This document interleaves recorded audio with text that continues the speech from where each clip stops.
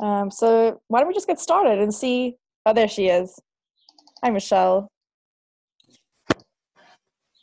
What? I'm sorry. This is what I'm working with right here. I don't know if you can see. Oh, it's like a little Bluetooth You can't see any keyboard. keys. Oh, no keys. And it's Bluetooth, no keys. This was a joke present. This was a joke. And now I have to use it. Oh, no. And You get to really practice your home run keys. Wired mouse. Yes, I do. I certainly do. I'm really frustrated. I'm having a really frustrating day. Oh, Okay. sorry. Lance, one of You the have a team Sharpie members. somewhere? Ooh, not a bad idea.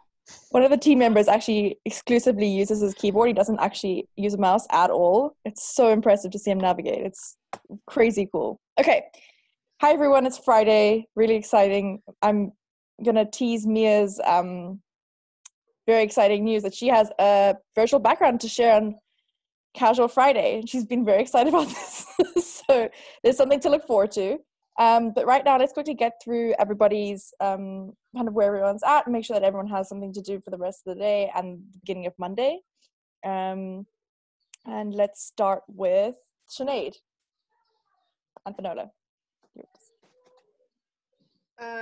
We have all of our scenarios, all the possible ones I think that we can have for the testing drawn out.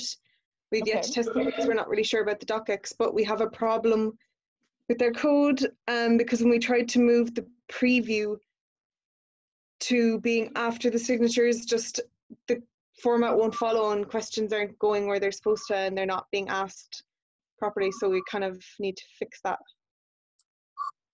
Right. Okay. So what I'm hearing is that you've got your scenarios and stuff. We need to figure out the docx side of the testing as well.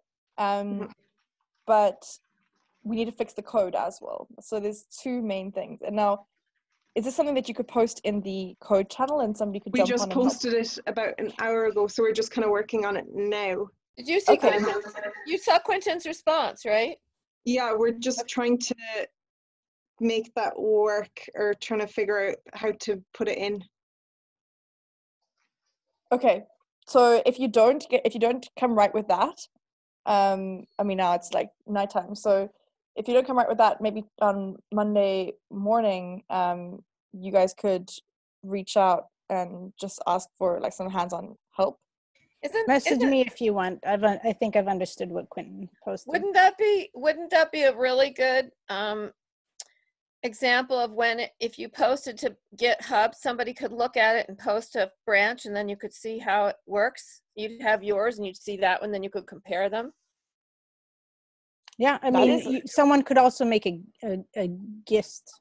I mean, yeah, there are different ways to handle that. I'm just saying what people know already. This would be a good way to build on the knowledge that people already have and have a real life teaching moment. Yeah, it would probably be easier. Well, maybe it wouldn't be easier in Slack. I mean, depending on how comprehensive you want your example to be. So I'm pretty sure the problem's in the docx though, which is one thing to point out. So it'll be hard to see that in a diff on Git. Yeah. Okay. So, but I do like that. Is there any chance that you guys could just try? I mean, you said you're already trying to work on what Quentin has said. If you just try implement it. We can keep working on it. We've been playing around with it for the last hour, so we can keep playing around and see if it can come right. And thanks for the help, Quentin, on that. Yeah, we really appreciate it. Thank you. But don't, if you don't sit all night now and do that. It's a Friday night, guys. Go out and have fun. Yeah. Or don't go out. It all depends. Don't go out. That's true. Don't go out, guys. No, it's dope because Ireland is opening up at a crazy rate and just no one is wearing masks and it's just terrifying. So that was a joke, but a poor one. Okay, so I think that why don't you guys try for the rest, you didn't even have to, just maybe Monday morning you can try, and then by say 12 your time on Monday, if you haven't fixed it or if you haven't come right, then you can just drop a line in because that's when people will start waking up. But I'm also thinking that the scenarios, you finished your scenarios, I would like somebody to have a look at that. And I think Chandler has offered to review scenarios for us. He's got some experience there. And I mean, Mia's had experience, I think Vinny as well. He's pretty au fait with the whole testing process. So he's quite a good person to go through these things with. And as I said, these things can kind of run in parallel. As I said, for the docx testing, we're still trying to figure out a way in which we can test the docx, but it doesn't prohibit you guys from moving on to writing your template test case, because that's only a separate part of the whole testing process. So I think Mia might be able to explain a little bit more. Mia and Vinny have been working on their template test case, so they've got some kind of understanding of how it all works. And I think, Mia, you'll agree with me that you can do the testing of the interview without worrying about testing the docx. Ours is a PDF, so I don't know what the docx is going to be like, if it's going to be different, but yeah. I mean, the tabs are different, right? You write one whole sheet for the interview, and then you write another sheet for the testing the actual output. Correct. So I wouldn't let this be a blocker, and I think we are going to try and figure this out and hopefully have something by Monday on how to test the docx. But it doesn't mean to say that you can't start on the interview. So if you find like you work on this for another hour on Monday and you just you just can't come right, post the message in the code channel and then reach out to me and I'll help you start with the test template based on your scenarios. Okay, Nick and Jack, where are you guys at? So we started drafting up the Google sheet for the testing. And when we were doing that, we did notice a couple issues with our code, or like a couple like bugs. And we fixed those bugs this morning, actually. And then we liaised with Caroline. We sent her our code so that she can get it to an SME reviewer, our expert. Okay, perfect. So did you send her the YAML or the link to the interview? I sent her everything. Yeah. Oh, perfect, Jake. You guys are on it. So I'm really excited, but don't hold your breath. It looks like the woman who's in charge of training CPCS attorneys in Worcester is going to be our SME. So her boss told me that she was going to do it. So we'll just keep our fingers crossed that this actually comes through. So before I even emailed her, I got both the link to the interview so she can run it from Vinny and Jack, not Vinny and Jack, Jack and Nick. And I've sent that off to her, but it was about 10:30, 11 this morning, right? So a lot of people have a holiday today too. So I'm not sure. Juneteenth. Not Juneteenth, yeah. Thank you, Mia, for educating me. I was very grateful for that. Does Suffolk have a holiday? Yeah, actually. Well, is at it? least we were sent some kind of notice by our dean today. Harvard has a holiday. I didn't know that till I emailed Harvard this morning, but GBLS has a holiday. Who does? Greater GBLS? Boston Legal Services does. Yeah. Let me see. You wouldn't think with Kate working her. It's a joke. It's a joke. I mean, I've been working since who knows when, right? And I'm sure all my colleagues are working as well. So. Yeah. I shouldn't say we have a holiday. We got a special note from the dean. Yes, we got an email. Yes. I appreciate the email. I'm being recorded. But we have a holiday with an assignment to watch as many Black Lives Matters movies and Right. So you have to do that on top of fitting in everything else. But that's okay. Yeah, I mean, it's the spirit, right? It's the spirit. So I think that just on that point, Nick and Jack, perhaps you said that you were working on your scenarios while you were going through and you found some bugs, and now you're confident with the code. Have you finished your scenarios yet, or are you still working on those? We were, we were thinking whether or not to wait on the SME review or not to continue with the scenarios, but we basically just have the template ready for when we really want to. Perfect. Well, because you have the template ready, I would like for you guys to reach out to Chandler, because he has offered to go through this. If he could just cast his eye over it, just to make sure the template, makes sense. And then if anything changes between the template and the SME review, we can go back in and update that. How does that sound? Sounds good. That sounds good. I think he is available today. Just drop him, his name is Chandler Burnham. Okay, he's in like the Slack, one of the Slack channels. He's the only Chandler, I think. Okay. Okay, so that's you guys, and then I've got Mia and Vinny. Yeah, so we have just been continuing on with we're on like the unassigned tests, like cases and runs, and we're just like going through those. And then I know we're meeting after this after like the Fun Friday thing to go over some of it. Yeah. Perfect. Okay, so just an update for the rest of the group. Mia and Vinny have done the test case template, and I went through it with them, and the automation looks really good. So I said that the next thing would be to do an actual test case based on one of the scenarios. So that's what they're working on now. So I'll have a look at that and then see if that's looking good. I'm sure it will be. Okay, Aubrey and Matt, and also Blake.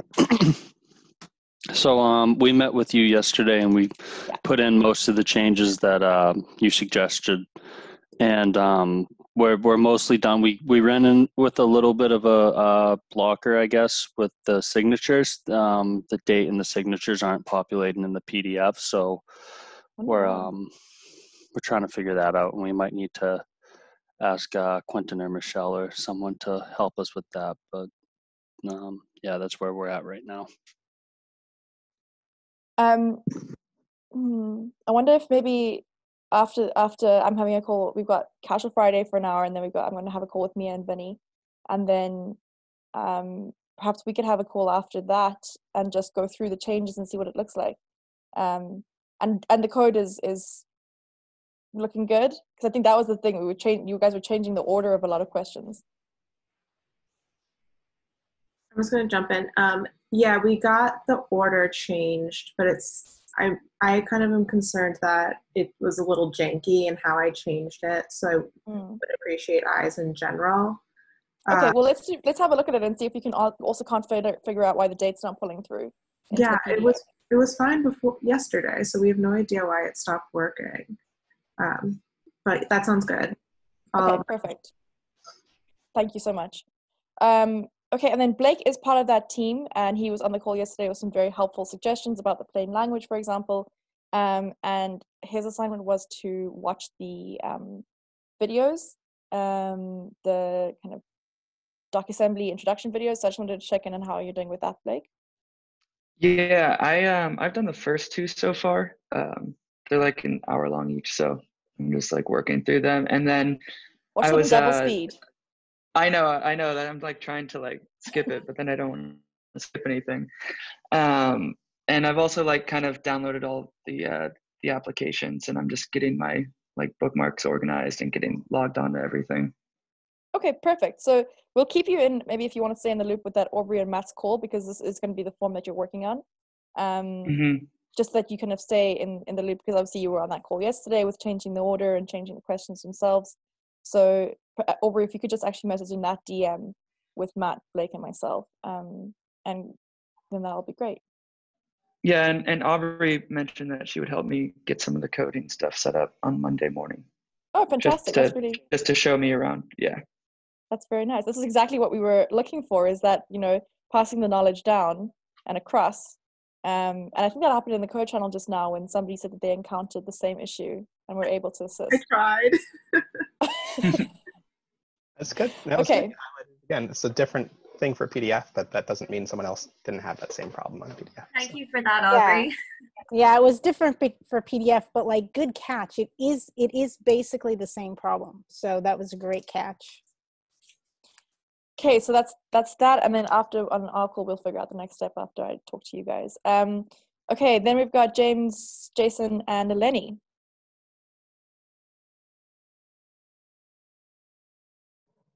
Yeah, sorry. We met with Quentin this morning and just fixed some coding issues we have, and now we're working on testing.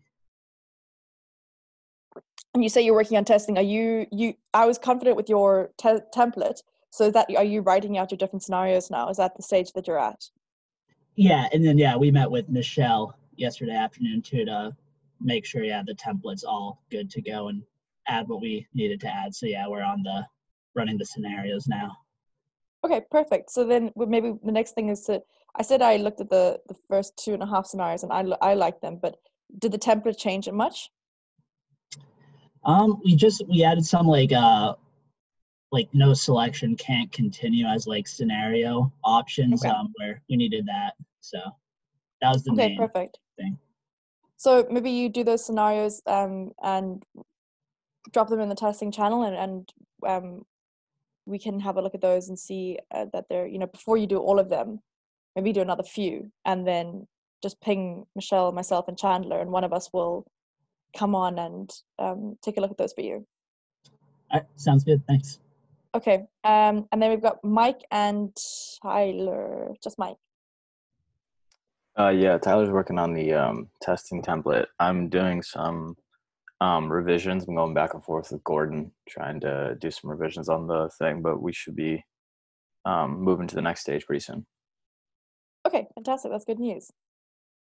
Good job, guys. And then last but not least, we've got Anvita, who's working on the test templates, the test scenarios. How's it going, Anvita?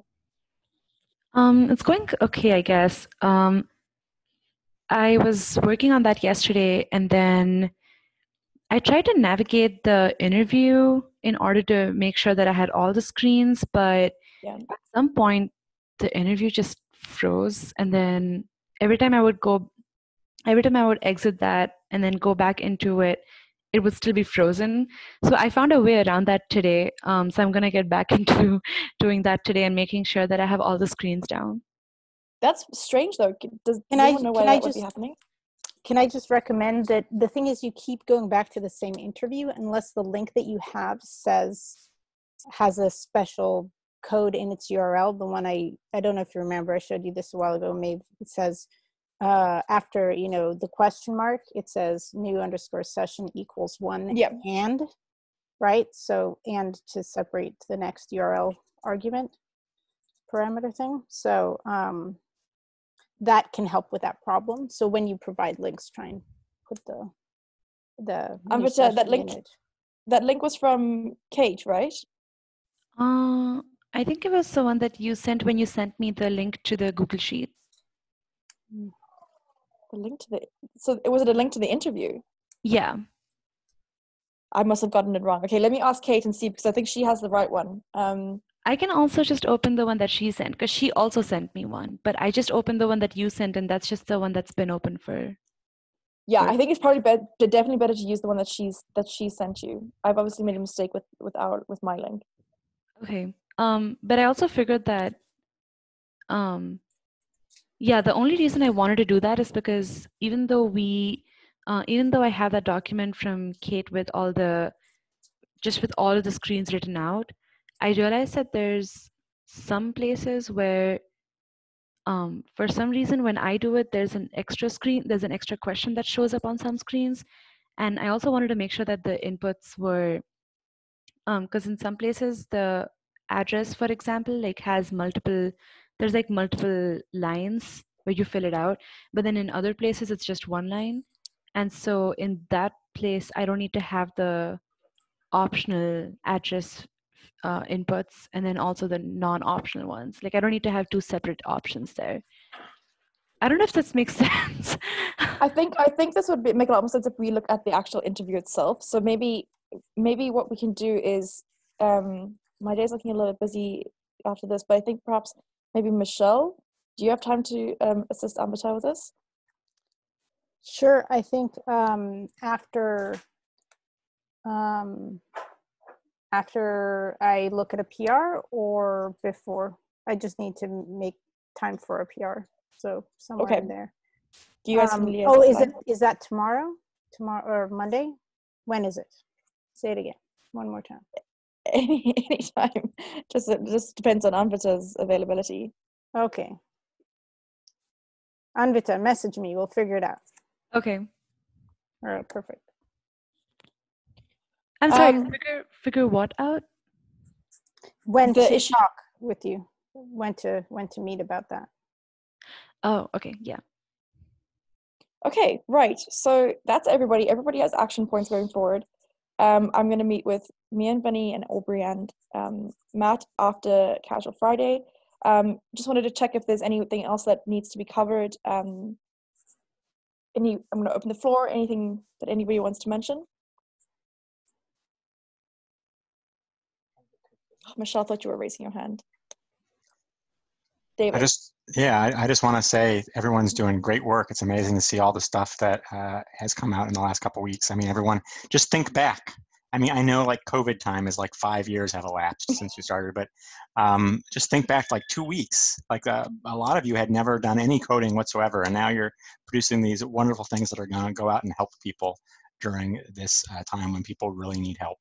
And so I'm very excited to see everything that you're putting together and to see it start going across the finish line and to see it start going out in the world. We've gotten since we got the links from the court, I just looked and 400 people have come and looked at the TRO. Only 6% of them have actually gone through and done something with it, but nonetheless, actually 6% click-through rate for that entire form is actually pretty good. So yeah, I'm not sure how many of those actually eventually have gotten filed, but Quentin and I can go pull those numbers eventually. But the point is, things are out there. They're helping people. We're having nice motion with the 209A. I think we're going in a good direction there too. So I just look forward to seeing all these forms, and I've talked enough. Thank you. Can we, Lily finished the financial statement, right? Is that done? I believe so, yeah. Is it, even though it's not through the wizard and everything, can we put that in line for the whole process of testing, et cetera? Because that is a form that people use all the time in probate and family court. And it's pretty confusing from my understanding, right? Well, it's not confusing. It just takes forever. And what happens is advocates spend an hour and a half with people trying to get it filled out. And people have wanted it forever. I don't know. It's probably not, is it not on the, it's not on the court priority Yeah, I don't list? think it's on the court's list. Is it something that sometimes goes with the 209A? No, they have it has its own thing, but it is something that anytime, it's almost like almost anything you do in probate and family court, you have to file this thing. It's 4 pages long. It's tedious and it's frustrating, and it's something that people could do on their own, especially if they have, if they have an interview to do. They can go away, come back, and also sometimes the interview explains some of these confusing things, like whether it's heat or gas or electricity, which just flummoxes people. I know that community has wanted it. The self-represented community has wanted it for years. So I think we can put that. Yeah. Oh, it seems like a good one that the court might have just not thought of asking for us if they wanted to object and to in having fact, the court is, in theory, has been working for 6 years on a guide and file divorce. And I bet you what's holding up the guide and file divorce is the financial statement. And divorce is the number one most filed form in probate and family court. That needs this financial statement. And it needs a financial statement, and I suspect they didn't put divorce on the list because in theory they are doing it. But, it hasn't been, and I'm sure that's what's holding them up. So if we could have Caroline, your thing is that we can have a standalone financial statement, and so basically we need to reach out to Lily, confirm that that's ready, and then do the finished carpentry on that and test it. Yeah. If it's far along, then I don't see any harm in trying to get it polished and put it before the court and see if they want to go with it. Yeah. I bet you. I can't imagine they wouldn't, but I just don't want to derail anything that is what the court has already asked for. No. Okay, I've made a note of that. We can maybe discuss that on Monday. Okay. I think that's the appropriate time to discuss these things. Yeah. Okay, perfect. So anything else from anybody else? I may have a phone number validator that's mostly working. That's exciting. I've wanted one of those for a while. I know, right? Yeah, I've seen that. It's a little bit of a hack on top of DocAssemble, but it looks pretty. So I don't know. Might have to tweak a little CSS. That's all. Okay, that's great news. Thank you, Michelle. An update from Lance and I. We're still working on our Silver Action cover sheet. Lance has done some really crazy arithmetic, which is very exciting to see. I'm doing the radio buttons, so that's fair work, I think. So that's on our side. Hopefully we'll get something done this weekend and then be able to move on with maybe an SME review at some point next week. Right, so I think that calls an end to this meeting. I know Mia's really excited for Casual Friday. Of course, it's not mandatory for everyone to stay on, but it would be lovely to chat to you guys. Last week we learned about Mia and Vinny's love of scuba diving. and how Vinny learned to scuba dive in a freezing cold lake in New York in the middle of the night, right? Or was it? I'm going to go ahead and stop our recording here. Yeah.